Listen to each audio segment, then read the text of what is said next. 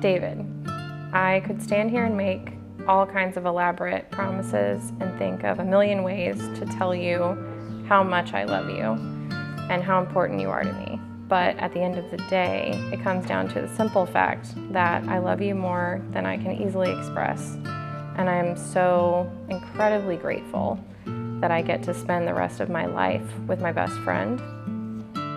Kaitlyn, I just want to take a pause. I want you to take a look around with me for just a moment and look at all this love surrounding us now. How full our lives are. Everyone here has come from far and wide just to share and witness in our day with us.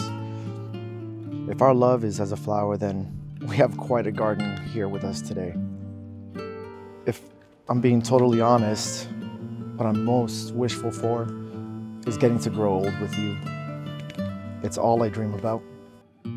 I love you, and I can't wait to see what life has ahead of us next. I love you now and forever.